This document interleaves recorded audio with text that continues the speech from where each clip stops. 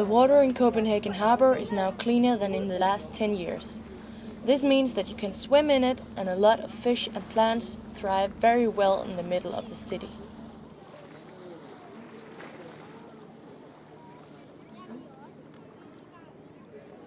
On the day of the harbour you could have a close look at the vivid wildlife that live in the water around Copenhagen.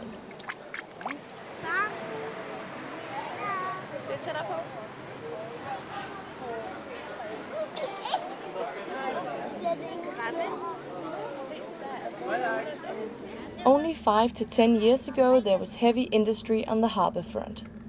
That industry has moved away from Copenhagen, and now you see offices, cafes and dwellings, all activities that are not polluting.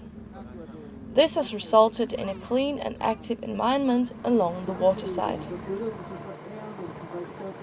For me, it is very special and very unique for Copenhagen that you have a harbour where you can actually swim, you can take a canal tour, you can do your kayaking, you can fish, you can bath.